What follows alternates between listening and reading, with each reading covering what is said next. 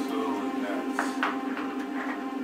So, introduce yourself real fast.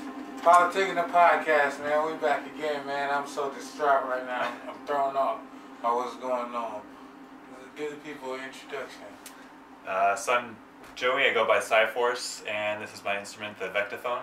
It's an instrument that I made out of open source electronics like Raspberry Pi and 3D printing and a program called Pure Data, and it's meant to be able to play and improvise electronic music in real time.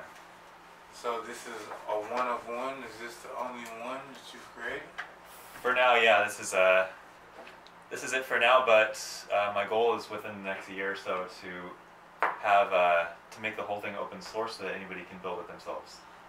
Oh man, I hope you have a patent on that already, man. So, what is your plan for? What is you? It's the xylophone. Vectophone. So like a vector. Okay. So this is this has accelerometers in it, so the angle of my hand will change the sounds. So is it like magnetic forces bouncing off of each other? Or just uses, it senses the force of gravity, and then it, changes the angle based on, with relation to gravity. So gravity is always going down, and if I go like this, then gravity is going to pull in this way on it. And if I go this way, gravity pulls this way. Just like with your smartphone, you flip your smartphone and it knows which way is up, right? Yeah. So it's kind of the same thing. It's the same type of sensor, and I'm using that information to control the music, different so effects. How did you get into this? What is the story behind it? So in 2011, I watched a TED Talk called "This Is Beat Jazz" by Onyx Ashanti. I love TED Talks. And Onyx Ashanti is a street musician turned maker who made his own instrument, kind of along these lines. And these days he's doing all kinds of other things. He's building a whole mesh, 3D printed mesh suit, kind of cybernetic suit thing right now, and he's doing all kinds of stuff. But when I saw his video, he had something like this with 2 hand units and a breath unit that was his own instrument, and he played a set, just kind of jamming out and playing, electronic music in real time instead of sitting there and putting in some MIDI notes and then arranging it all. It's a different process. As a musician, I came from playing guitar, playing bass, and you can sit down with a bunch of musicians and make some music on the fly, just improvise and jam out. And so that's what I wanted to do. Even when I got into electronic music, I wasn't really feeling the process of sitting down at a computer all the time. And yeah, because that's kind of a big jump from guitar to electric music. It's like, were you always into the electric sound? You just were played the guitar, or how did that happen? Yeah, well, I was studying music at UC Irvine, and I was playing guitar there, and I played in the jazz band there, and so I'd get together with my friends a lot, and we would just jam out and do for like a few hours and just kind of go totally far out. But the way I got into electronic music was I just started going to a local club down there that's pretty famous called Focus, and they have house music every Tuesday night, and including like a lot of the big names like Mark Farina, or it's run by Josh Billings, who's a pretty well-known house DJ as well. And yeah, after getting into house music, I started going to like desert raves. I've never been to a rave. I hear they're crazy. Is it really a rave in the sense of what they're talking about, like mosh pits, and or is it really as bad as they try to make it seem? Well, I don't know who they are, but well, the outsiders, like the outside looking in, we look at raves as like crazy things, like all type of drugs and crazy orgies and all type of weird stuff. we assume is going on, but we've never been, so we really don't know. Well, I don't know exactly how to answer that question, but I'll just say that it's really about the music and the dancing, and like, when you talk about drugs, it's not like people are out there like shooting heroin or doing meth or something. It's mostly like psychedelics and, So it's not smoking weed and stuff like. So it's a lot of it. It's just from a chemical perspective. That's a totally different thing. I'm thinking of a bunch of like drug zombies out there, just swaying the music. Just the picture that I have of everything that I've heard because of all the stigmas that come with those type of events. Yeah, and if you look back in history, drug use has been stigmatized for a long time. Going back to like reefer madness, in the 20s, and it's always been kind of like racialized too. Like we call it marijuana because they wanted to associate it with Mexican immigrants, and it's if you look at like now it's like cannabis is legal in California. Like we don't really look at pot as like being this like negative addictive thing that will drive you to madness anymore, because that's what they said it was at the time. Yeah. But that was all disinformation. And it's the same is true about most drugs, to be honest. And a lot of the harms of drug use, not to say that there aren't harms from using certain drugs, but a lot of the harms just comes from misinformation, a lack of education, and like prohibition. So when you make something illegal, the only place you can access that is on the black market. Yeah, and on the black market, they're cutting all these drugs with fentanyl. Yeah, exactly. And selling you fake drugs, and that's causing a lot of the overdoses. A lot of the overdoses aren't actually on the real drugs. They're from fake drugs. So the stigma of people dying from drugs is kind of a falsification, because they're dying from fake drugs, not the real ones. Yeah, and for example, like ecstasy. Yeah. You can go on like pillreports.com and find tests of different pills, and they don't have MDMA in it. Yeah. MDMA is the drug people are trying to take, but that's not what's in a lot of pills. So you have people taking things they don't know what it is, and then then you don't know the dosage of what you don't even know the substance, let alone the dosage. Exactly, it's a dangerous game. Yeah, so it's not to say that MDMA is dangerous in and of itself, but you're in a situation where it's only available through the black market, and you have to you're putting a lot of trust in your supplier to basically be honest about what it is you're getting from them. And even in the best circumstances, it's still not always, there's still no guarantee of that it is what you think it is or what you hope it is. Exactly, man. So it's a dangerous game. So is it a lot of drug selling at these raves? Do people come with their drugs pre-purchased, or is it like an underground ring and you just, or is it like free drugs? Are people just giving out drugs for free? Because I've seen that also, or heard of that, where people just are out there giving out all type of drugs at these raves, like, and just. Yeah, and again, like the word drugs is a bad word. It's not a bad word. It's just a very loaded word. When you're saying the word drugs, there's a lot of judgment and kind of a lot of preconceived ideas about what that means, and I get what you're saying. Like just by putting it into that category, it's already got that negative connotation behind it. Exactly. Yeah. So these raves, from I hear though, are a time in people's lives, man. Once you go to one, it seems like people go to all of them after that. They rave every time that they can. So it's obviously a good time, man, and maybe I'll experience one day. I had tore my ankle in a mosh pit at the Rolling Loud concert concert, man, during a Lil Yachty performance, and that was about as ravey as I've ever gotten, and it ended pretty bad for me with a torn tendon in my ankle. So I don't think I'll be raving too hard from now on. You know what I'm saying? But yeah, and the scene is like developed a lot.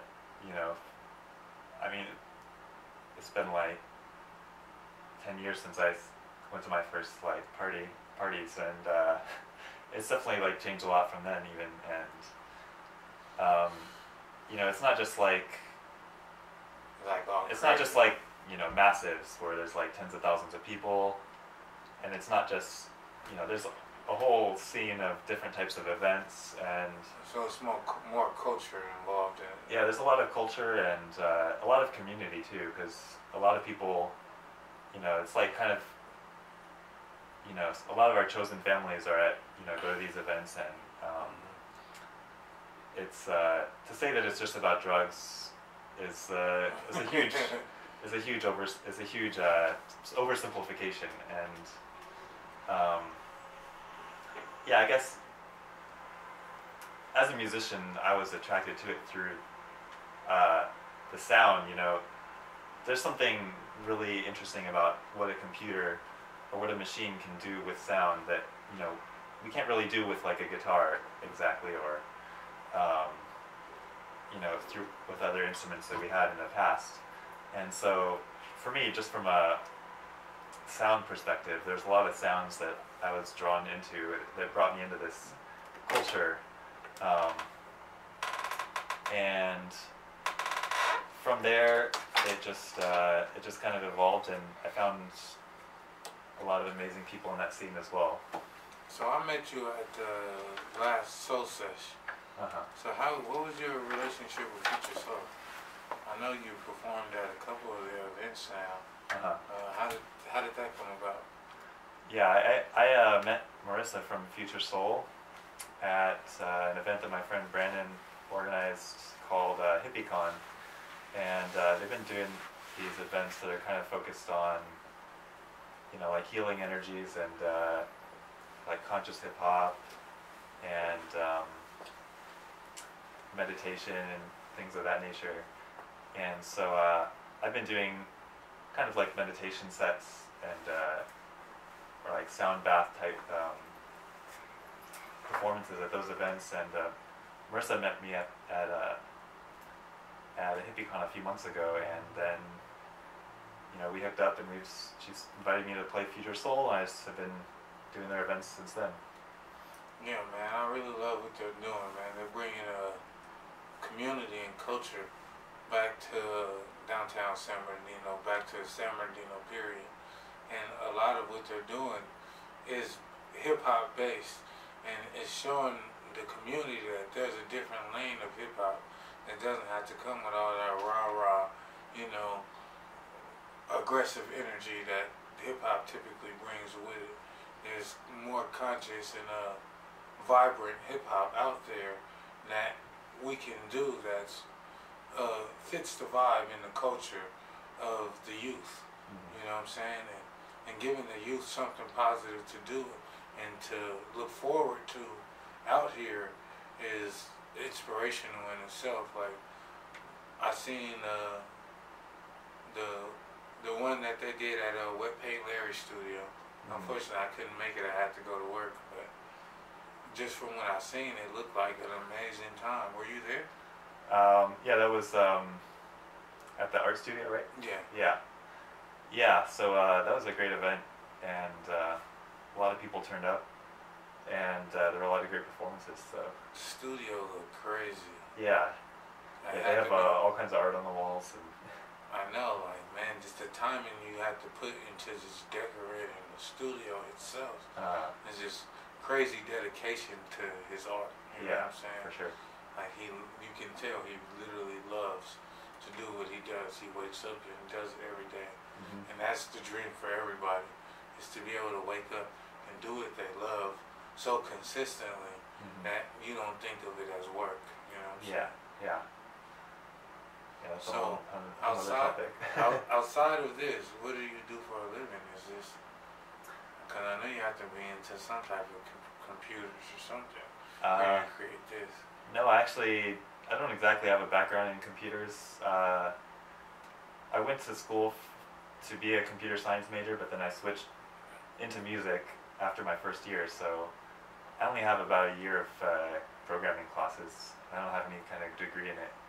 But yeah, just after college I went to teach English in China for a few years, and I moved back, and I've been substitute teaching since then. So I'm a substitute teacher by day and a musician by You kind of look like a substitute teacher once you say that.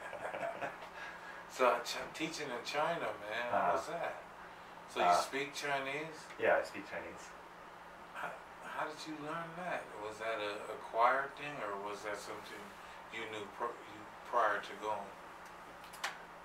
Well, yeah, I took a year of Chinese classes in college, and then when I graduated, I wanted to keep learning it, so I just moved out there and like kept learning it on my own. I took like Latin in high school, so I never spoke that. It's a dead language, so I always kind of regretted not taking a language that I could actually speak to people with, because I really admire people that speak more than one language. And so when I got to college, and I took the chance to take Chinese courses for a year, and I didn't want to just like forget everything and lose it, so I kind of moved out there and figured that'd be the best place to learn. So just going out how there. was the reception being a white American in China? That's the first thing you have to understand about China is that a lot of China is very like racially homogenous. It's not like Southern California where there's people from all over the world out here. Like your neighbors on one street. What's next for the Vectophone? Next for the Vectophone, so the way I did the design, it's still kind of a work in progress, but I'm hoping to finalize a little bit of the design and then turn it into kind of a kit, a DIY kit, where you will come with all the parts. Like the instructions will all be online. People can order the kit and build their own Vectophone, and then they can play it themselves. That's crazy. That's a beautiful idea, man. So, do you have a team behind you, or is this all a solo project? This is pretty much just me. I've tried working with a couple other people, but it's hard for people to kind of commit as consistently as I've been working on it. So it's pretty much all me. Obviously, I have a lot of help from for example, the program I use called Pure Data, which is where I do all the programming for it. That's an open source program, and so there's a big community of users, Pure Data users around the world, and I've had a lot of help from people in that community, just to learn how to use it and solve different problems and stuff like that. But as far as like everything, all the design of this and the programming, it's pretty much all stuff that I've done and just figured out myself over the years. So. Okay, so when's your next performance? Do you have anything lined up on calendar? Your next event you'll be at? Yeah, so the next event I'm playing is actually HippieCon, which I mentioned earlier. Okay. And they have an event in Rancho Cucamonga this Saturday on the, was it the 26th, I think? I should have looked this up already, but... Yep, the 26th. I think it starts at 5 p.m. But you can check out their page on Instagram. Their Instagram is @HippieConFamily, and I'll post about it as well on my Instagram is @Sci4Sounds. That's PSIFORCE Sounds. You finding it right now? Yeah. I'm getting it right now. So HippieCon. HippieCon, yeah. It's crazy. Do you have the link in your bio, or do you? Well, the link in my bio right now is to my album that I released last month, or this month. So it's on every platform? What's the name of the project? Let the people know. Yeah, the album I just released was called Trickle, and it's like a collection of some of my older work. But before I made this instrument, I was doing a lot of kind of compositions and recordings using pure data. A lot of like pretty deep kind of experimental electronic music, and I released that on Bandcamp this month. So I just started to move away from SoundCloud. SoundCloud has a lot of kind of weird changes going on right now, so I decided that Bandcamp would be the best platform for it, and it's still actually available. I released it as a Name Your Price album, so you can pay $0 if you really want to download it for free, or you can give me a few bucks to download it, and yeah, I have that album out on Bandcamp. So, is there any visuals that are coming with that, or is that the next step? Visuals with the instrument? Yes, with the, you know what I'm saying? For the album? Yeah. Well, I just have the album cover that I made myself, but yeah, mainly what I'm trying to do is I have 2 albums of kind of back release to go through. So I have one more album of to release probably before the end of the year, and then I'll start putting out I have an album that I'm working on. It's basically just almost like little journal entries. Just little improvisations or jams that I did with the Vectophone, and I just have a folder of them waiting to just put out there. So that'll be not the next one, but the one after the next one. Okay, so you got it all. I kind of have some back stuff that I'm just kind of slowly releasing out, and yeah, from there, once I do that third album, which is kind of going to be like an ongoing thing, then I'm planning to do a lot more like composition and do something more that's like kind of a whole coherent album that's maybe like themed or has some kind of journey, because that's really my favorite thing. All my favorite music is like one long album that like just flows in this kind of journey that you can listen to from beginning to end, and then hit repeat, For sure. So, let's get into some other topics, man. Sports. Right. How you grew up watching sports? You're a sports fan? I don't really watch like team sports so much. I grew up like as a skater, so I used to skateboard and I snowboard and stuff like that. So you're into the X Games, that type of stuff, huh? Yeah, kind of. I mean, like I like skate videos or snowboard videos or whatever, where it's kind of like art in motion, where they have all the shots and there's like music, set to music and stuff like that. It's a big lane now. Extreme sports has been part of the Olympics for probably the last 2 Olympics now. Yeah, at least I would say. So extreme sports has taken a giant leap as far as people accepting them as real sports. You know what I'm saying? Because it used to be kind of more like a stunt man, where you were just doing it for the love. You know what I'm saying? Instead of actually it being looked at as a true sport. You know what I'm saying? And that's why you have a lot more children that are going and getting on bikes, going and getting on skateboards than we used to, because it's an actual lane, it's an actual sport. You can get sponsorships, you can get all type of deals, clothing line deals, it's all type of, it's a whole lane for extreme sports that didn't exist, that people don't really pay attention to, but it's crazy, how you can make $100 million doing snowboarding now.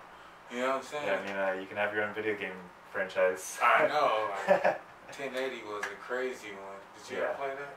I played 1080 and like Tony Hawk Pro Skater. Yeah, man, those are crazy, man. 1080 though. Once I learned how to do the 1080, I felt like I conquered the world. Yeah. Because it was like one of the hardest things to land. Tony Hawk, after you got the hang of it, it was kind of like once you start doing the specials, it kind of got ridiculous. Like, nobody could really do that many specials. Yeah. Consistently like that, but it Yeah. was a video game. But Yeah, as a child, it's super fun. as a child, you hit that special moment, you blinking yellow, and you just hitting every trick you could possibly hit. Like Tony Hawk was one of the greatest. And then you create when they could put it so you could create your own skate park. Yeah. That was crazy. Cause I was more of a grinder. I loved to do the different grind specials. Go from 50-50 to a backslide to a nose rail. You know, I was a grinder, so I love creating different parks that I could put all these grind rails on when I exit a ramp. You know, it was crazy. Yeah, I think you're not alone there. Video games aren't what they used to be. Like right now, the only video game I play is 2K, and I think that online games kind of killed the old way of gaming. Now, the game doesn't have some type of online mode, and I don't want it. It's purposeless. Like, you know, like in 2019 going forward, you have to incorporate some type of online multiplayer into your game, especially when you're charging $80 a game now. It's like, it's crazy. Like, I play 2K, and it's like a whole virtual world where you run around with your basketball player and play basketball. And it's like the funnest thing ever. Like, women hate it because men be on there with their friends for hours.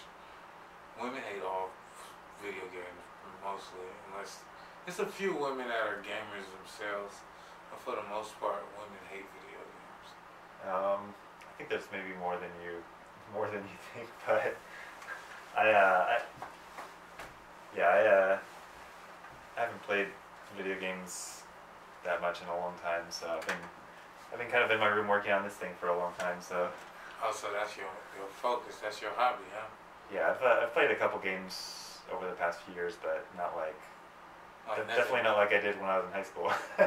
Man, in high school I didn't really even play video games. It was mainly in like middle school. Yeah, I guess. Middle school, we used to go to your friend's house, play video games. Yeah, that's all true. night, like literally till 6 in the morning. Go to sleep for an hour and wake back up and keep playing. You know what I'm saying? Those were the good old times. Yeah, just laying the foundation for healthy behavior for the rest of our lives. I know. But we used to play outside. That's the difference between us and the old generation. Is we used to play outside all day and then play video games all night. They're just playing video games all night and all day. You know what I'm saying? That's like, it's no outside behavior. A lot of the kids are in real life, they're socially awkward because of the internet, because of the video games. On the internet and the video games, they're as lively as can be, but when it comes to being social in real life, they have a lot of problems. You know what I'm saying? It's a thin line, man. It's like, what do you do? Yeah, it's kind of hard for me to say because, you know, I do work with kids like almost every day, and the only thing is I can't really compare to when I was a kid because my only perspective then was a child's perspective, you know? Yeah. So what was I like at that age, and how would I compare to somebody now? I mean, it's probably something that I might be able to say about it, but you see, but that's the one honestly, thing. I think kids now, you know, have access to so much information. Like, you know, I think when we were growing up, the internet was just starting, and there was only, you know, a little bit of stuff on there. Like, that was before Wikipedia. You know what I mean? Like, and kids now like have the benefit of a whole decade of, you know, development on the internet, and you know, I guess it's good and bad, but you got to hope that people are out there doing, you know, what's best for themselves and the people around them, and hopefully it kind of balances out. So, any movies you're looking forward to, man? What's coming out now? The last few movies I've seen have been duds. I've seen that Gemini Man. That was I thought it was going to be good off the previews, but the storyline sucked. It dragged on, and the fight scenes were kind of Fast and Furious like. You know, too animated and too fake. And I seen the Joker, and that was kind of a weird one. I don't know how to categorize that movie. Yeah, I haven't been to the movies in a long time. I tend to find stuff on Netflix and just stream most of the time.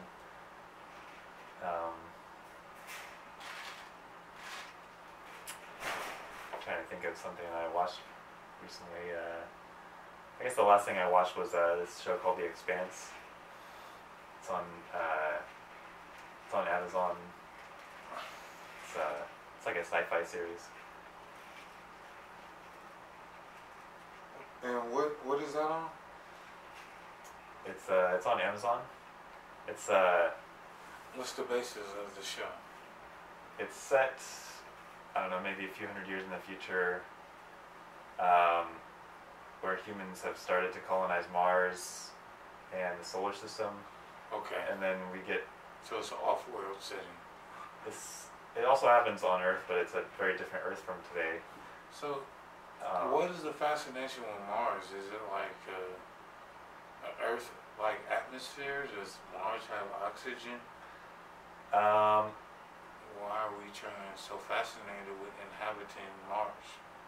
Yeah, well, personally, my opinion is like, we better figure our situation out here first. Like, if we can't be, messing up Earth and thinking like it's gonna be a lot harder on Mars, obviously, and we have to have our climate stable here and things like that. The environment has to be functioning here. If we've ruined all of Earth's ecosystems, we're not going to have anything to do with Mars. We're never going to get there. But I think as far as like a futurist perspective, like if we can solve Earth, we can figure out Earth and kind of like make it work here, then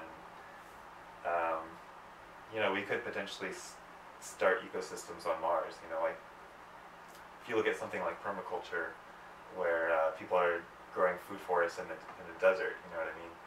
Like there's a lot we can do in terms of like building an ecosystem from the ground up, which is something that maybe we didn't know we could do 50 years ago or something. And so, if we manage to, stop capitalism from destroying the Earth in the next 10 to 20 years, then we might have a chance of making it to Mars and doing something there. So you believe that capitalism is the problem? Yeah, absolutely. Greed. It's capitalism is an ideology founded on greed. Yes. Yeah. The greed behind the system breeds the corruption, and this is why every democracy has failed, but this one so far. But who knows how long this one is going to last. But throughout history, every democracy has crumbled because of capitalism and greed, and the greed that it breeds. So, as long as America is a superpower and it's a capitalistic system inside of a republic, it's a dangerous ground we're playing on, man. So, yeah. So, 2020, do you have a candidate? What is your preference on this presidential race? I mean, we pretty much need Bernie to be the Democratic candidate. But do you think that he's going to get it? Because Biden, I think Elizabeth Warren is the leader right now, and then Joe Biden is second. I think Bernie's third right now. Yeah, well, Biden is, the new Hillary. Exactly. If we have Biden, it's going to be 2016 all over again. We're going to have 4 more years, so that's just the reality. Mm-hmm. It's only these corporate donors that think that Biden actually has a chance, and because I would like to like Elizabeth Warren. We just need more progressive politicians. But if you kind of look down at her policies and her record, she's not as progressive as she comes off. So I kind of fear that she's like an Obama candidate. You know, she says, you know, change is, you know, she says we need change, but then what's going to be the real result? You know, Obama bailed out the big banks. You know, he increased deportations. He like increased drone bombings. Like, you know what I mean? Drone bombings for sure. Yeah, and like people don't even know how many times he drone. And he would go to the UN, and the UN would say no. He would go to Congress, and Congress would say no. And then he would just send drones. Yeah. And it's kind of fucked up. Like, they're clearly telling you that what you're doing is wrong, and that's why they're not backing you. Yeah. So you just send a drone instead. And there's not kind of no ordinance or no kind of government over these type of attacks. Yeah. You can't really tell who the drone is from. Everybody has drones. Did you catch the drone and get the serial number? You know it was our drone? Because if not, then you can't even prove that drone strike was us. And it's kind of a tricky game, you know what I'm saying? Yeah, well, I mean, until we can defund the military-industrial complex, you know, we have like something like 40% to 50% of our national budgets goes to the military. Until we can rein that in, like, we have no chance of you know, doing real things for the people in the country, like building infrastructure, you know, education, like single-payer healthcare. Like, these are like the bare minimum of things that we should be shooting for. So since you're a Bernie's your candidate, do you believe in a free college, in a free community college? Do you like that basis? Yeah, I mean, absolutely. I'm still paying. I graduated in 2010. I'm still paying off my student loans, but you know, so I don't think that's necessary. And like, the cost of college tuition has gone up so much, and when you look at who it's really benefiting, it's still benefiting corporations, because there's so many private companies that are benefiting from research that public colleges, you know, research universities are doing. You know, they'll take something that's been researched by one of these big universities, and they'll just turn it into a product. And you know, the university might see some of that money, but that money is not going back to the students. You know, it's going to, you know, research, or it's going to you know, build complicated facilities or something. You know, the students aren't really benefiting from that. Not to mention all the money they get from sports. It's like these universities are raking in big dollars. Yeah. And because they're non-professionals, the students get like the short end of the stick. Yeah. And they get stuck with all this debt. Yeah. And the reality is, you made all this money off me being here in the first place. Yeah. Why should I leave in debt? Yeah. Also. Yeah. It's one big game, man. But that's, again, feeds into capitalism. If we weren't in a capitalistic system, these universities wouldn't be able to operate in the manner in which they do. And capitalism is a gift and a curse, you know, it's serendipity. There's positives to it, because as a creator, I can go out into a market space and fill the void, or make my own path. But then again, if I make my own path, somebody can come copy what I'm doing, put a little bit more money or resources behind it, and take everything that I'm doing and take Shasta-Cola and become Coca-Cola. You know what I'm saying? Take Coca-Cola and become Pepsi-Cola. You know, and the originator kind of gets pushed to the side, you know, in the background. Well, I kind of disagree for a couple reasons. The first reason is that the market itself is not what capitalism is. You can have a market under socialism as well. So the market is not what defines capitalism. What defines capitalism is the ownership structure. So under capitalism, you know, the person with the capital, the money that, or the resources that starts up an organization, is entitled to 100% of the profits, whereas what capitalists pay the workers is as little as they possibly can. So there's all this value that's being created by workers. You know, when I work for maybe a company or something, I'm creating value for that company, and that value is going directly to the owners. It's not going to, none of that value really goes to me at all. They pay me what they have to pay me, or what they can afford, not to pay me, So obviously for like certain highly skilled jobs, they're going to pay you more, but you're still creating a lot more. At that point, you're still creating a lot more value for the company that you're not, that you're not entitled to under capitalism. So it's not. When people say that capitalism is about innovation, that it's about the free market, these are not really things that that capitalism is uniquely like entitled to. So one of my favorite alternatives to capitalism is the idea of a worker cooperative, which is a model that's been around for like 100 years, or at least. That's what we are here. We're a worker collaborative. So it's actually a worker cooperative is it's a type of company that is owned by all the workers, and it's controlled by all the workers. So there's, actually it's one worker, one vote to make all like kind of major decisions for the company, and then it's owned by the workers. So things like profits and stuff are divided among the workers in a way that's democratically decided. So I get what you're saying, but as far as a business owner, why would I build the business and then give the workers all the same profit shares that I get? And that's the only problem with socialism, is that, well, then why would people build this just to share with everybody else? Well, I mean,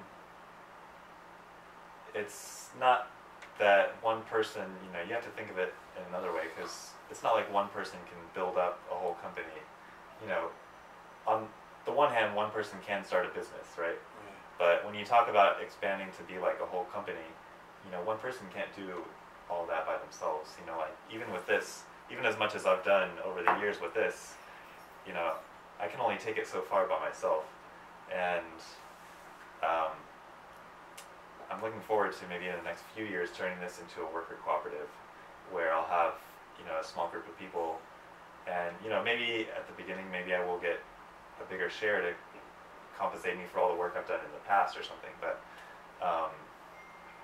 that's something that would be democratically decided too. It's there will be a meeting about it, and we'll say, well, what is how are we gonna handle this situation that I put time in, and there's other people coming in now. But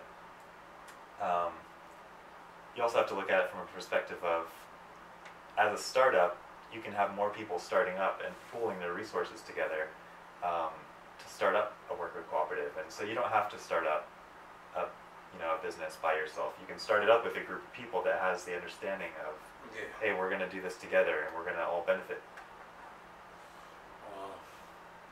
Socialism is a funny thing, man, and most people look at it in the same breath as communism. And that's why socialism gets a bad rap in America, because people tend to group socialism and communism in the same, pot. And there is a difference, and people kind of need to educate themselves more on what actual socialism is. But as far as with us in America, we've been in a capitalistic system, so it's going to be damn near impossible to go socialist after all the greed and all the corruption that we've already been through. There's too much.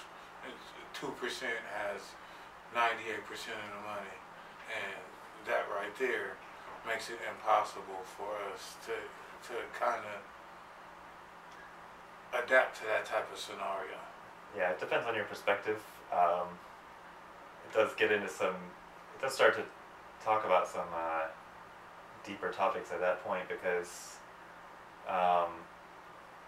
well, to touch on earlier, I mean, socialism, based on my understanding, is socialism can be defined in a sense by anti-capitalism, right? So capitalism is, like I said, is the ownership, it's where the ownership of capital basically entitles you to all the profits of a business. And socialism is all about worker ownership. So the workers create value for a company, and therefore they should benefit from it. And what we think of today as communism, which maybe you could point to like countries like the Soviet Union or maybe like Cuba or South Korea. That's more of a dictatorship. well, North Korea, yeah. What we could really call that is state socialism or authoritarian state socialism. But honestly, if you look at a lot of the history, and I'm not too well versed on enough of it, but when you look at a lot of the history, when you